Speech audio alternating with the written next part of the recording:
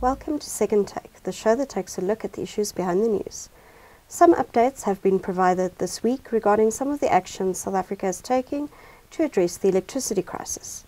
Terence Creamer joins me to discuss these developments. Hi Terence. Hi Chanel.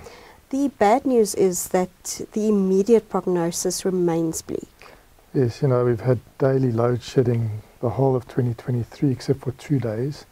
And the prognosis for winter remains bleak. As we know, Eskom put out a warning of possible stage 8. We haven't reached those levels yet. But in Parliament this week, President Cyril Ramaphosa had his budget vote and he reaffirmed the dire situation, saying winter is going to be very difficult, and then offered something of insight into some of the respite that we might get, as we've heard from the electricity ministers and others, towards the end of the year, as sort of Koeberg is back online with its 1 unit. The 3 Kusile units begin operating at a lower rating than its nameplate, because it's going to need these temporary stacks. And then we should start getting signs of maybe Kusile, one of the other Kusile units, coming in.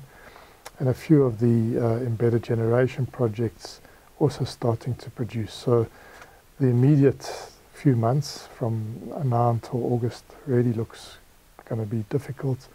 And on top of it, we see the fragility of the distribution networks coming through in many suburbs and townships and around the country, where you don't come back after load shedding, and that's because of the sort of chronic lack of investment, maintenance, skills, capacity at municipal levels, at the distribution level, as well as at Eskom distribution. So I think we must prepare still for a difficult period ahead. We could also be on the cusp of taking decisions that may be easy to sell in the short term, but potentially extremely costly. Yes, I think that's really the Karpowership decision. And more that's coming to the fore. You know that the Karpowership's won a big chunk of the risk mitigation RPP program that was put out in 2020, 2021. And since then, nothing's happened because of court cases, allegations of corruption, concern around the pricing methodology. But really, the main thing is that Karpowership that won those 1,200 megawatts that they could inject into the grid through Karpowerships hasn't got the environmental authorizations, and there's still a number of problems at a number of ports. So they've got potential to get mooring rights there, but not the environmental authorizations, which remain important. But the electricity minister, Minister Ramaphosa, this week indicated that there are moves still to procure Karpowership capacity.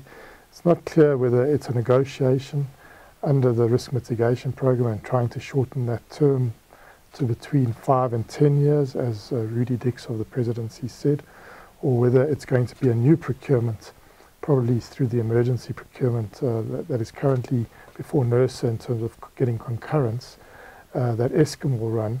That the minister is indicating would be around a 5-year time frame. So it's not really clear, but what is clear is Karpowerships are very much on the agenda.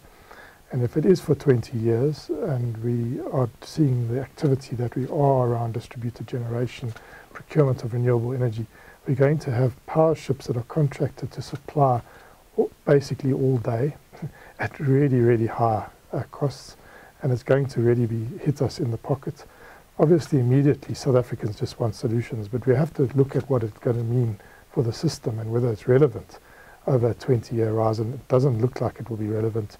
The Presidential Climate Commission says if we do have gas in the system, which is what this would be, it would be to really supplement and to fill the gaps, not to run almost as base load type output, sort of from 5 in the morning till 7 or 9 at night.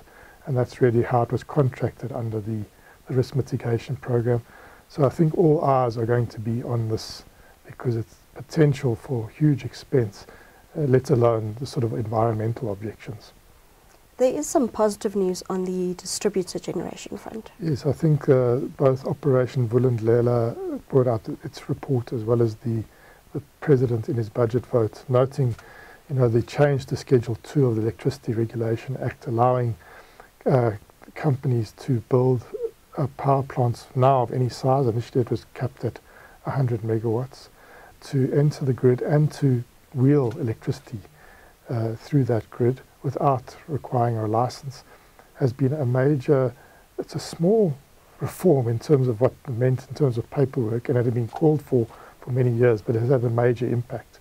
And it's a sort of reform we should be looking to do more and more of, where it's not a major legislative or regulatory change, but it really has a big impact. And we see now that the pipeline has grown to 10 gigawatts or 10,000 megawatts, which if it all goes ahead, which it probably won't, it's like a 200 billion rand investment, all coming from private balance sheets, not from the state. And it comes at a time when these wind and solar, which they mostly are, some of them with battery storage, really that can be built quite rapidly. And we can see, some of the tracking that's being done is that we're going to start seeing some of these projects entering the system before the end of this year, about over 1,000 megawatts of that, and then a big jump potentially next year, over 3,000 megawatts coming in. And we need to sustain that momentum because, as the PCC showed this week, we need really 8,000 megawatts a year over the next few years to really start closing the gap from a supply perspective that's being left by very poor operating coal plants, and the gap that's going to emerge as we start decommissioning the coal plants. Even if there's a slight schedule shift, we need to decommission those because it's going to be too costly really to continue operating those. So it's not the best solution to keep operating these coal plants beyond their dead stop dates for very long. And the other gap that we hope will emerge is growth. Eventually we need to start growing as an economy. We are flatlining at the moment, but we need to start catering for growth. So really we need to keep sustaining this trajectory around the embedded generation investment and the appetite that's been shown, as well as the other procurement programs that need to start coming through.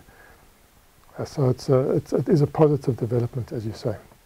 Equally uplifting are recent developments within Eskom transmission to begin picking up the pace of grid investment. That's correct. I mentioned the amount of renewables we need to get in, as the PCC says, around 8 gigawatts a year. But without grid capacity, we're not going to be able to do that. And that's become a major constraint on adding new renewables into the system. There is still grid capacity, but it's not necessarily in the best renewables acreage in the country. So we do need to have a spatial dimension initially and use what grid capacity is available. And that is also a recommendation that comes out of the PCC this week. But it's important to really get this grid investment going. And we know that we've been really lethargic on that. Eskom, as a vertically integrated utility, a lot of money has been thrown towards the generation business. That's also the most problematic child within the business. So therefore more and more attention, resources and money goes towards that. And we're seeing that in a lack of investment in the grid, which is really now biting, as we saw with bid window 6, where none of the wind projects could be selected as be in the situation we are at the moment. But I think this is all about speed and getting acceleration of the grid rollout. And just on the power line dimension, we know there's a lot of substations that we also need, but they're wanting to really raise the pace to 1,500 kilometers a year. That's what we need in terms of the TDP, because we're already behind in terms of the transmission development plan, in terms of getting that 14,000 kilometers of line by 2032. So we need to pick up the pace, because we didn't do, in terms of the first year of that, we didn't do it at that pace. So now 1,500 kilometers a year is what we need, and the EPC model is seen as key to accelerating the pace.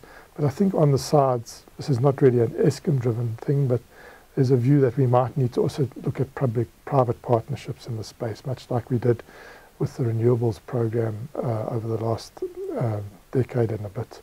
And really, that would be a situation where you concession a line. So that would be a different level. But at least Eskom is saying they're going to default towards EPC to really get things going. They will use their old procurement methods for certain lines and certain substations, but on the whole, this is going to be their main model, and I think it's an important shift. Thank you. That's the Second Take show for this week. Thank you for watching, and join us again next time for more news analysis. Also, don't forget to listen to the audio version of our Engineering News Daily Email newsletter.